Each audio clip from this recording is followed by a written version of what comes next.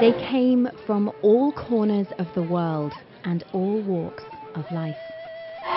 More than 300,000 of them. This was the People's Climate March.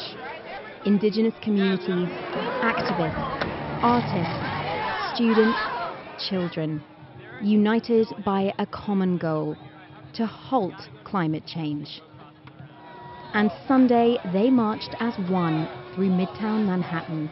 Asked why she was there, one marching mother summed it up. I don't know why everyone is not here. Climate change affects us all.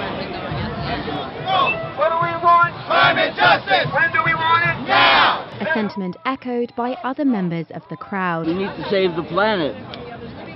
It's not much longer that we have for my children and grandchildren to save this thing. The march's organisers say that it's time for world leaders to protect the world that future generations will inherit.